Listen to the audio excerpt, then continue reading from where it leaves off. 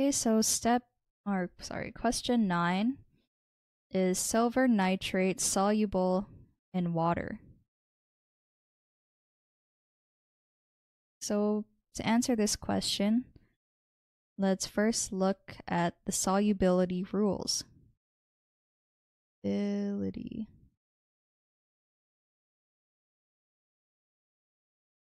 So these might be given in a question or in a textbook, but basically they are rules that will help us find out whether or not something is soluble in water. So sometimes people like to memorize it, but again, it might be given in the question. Okay, so here is like a summarized version of all the different solubility rules.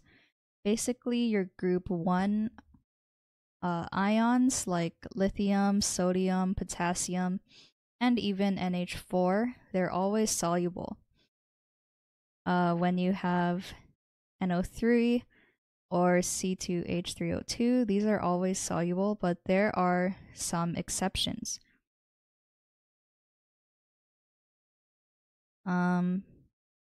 So for example, let's say we had chlorine, bromine, and iodine. These are insoluble with silver, mercury, and lead, and soluble with any other ion.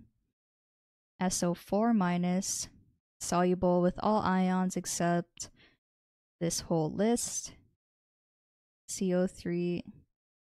So this table doesn't have the NO3 that we're looking for, so let's use a different one.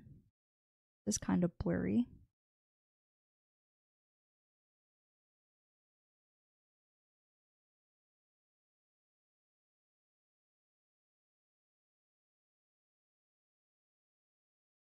Okay, so here. So when you have a compound containing NO3, there are no exceptions. So since we have silver nitrate, we can say that this is soluble in water.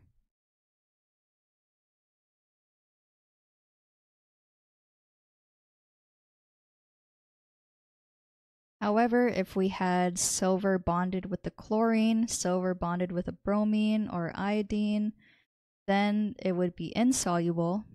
But because it is bonded with a nitrate, we know that it is soluble. So the junior tutor said silver nitrate with the chemical formula AgNO3 is a form of salt. Based on solubility rules, salts containing nitrate ion are generally soluble. Yep, so this solution is correct. And I think we have time for one more question.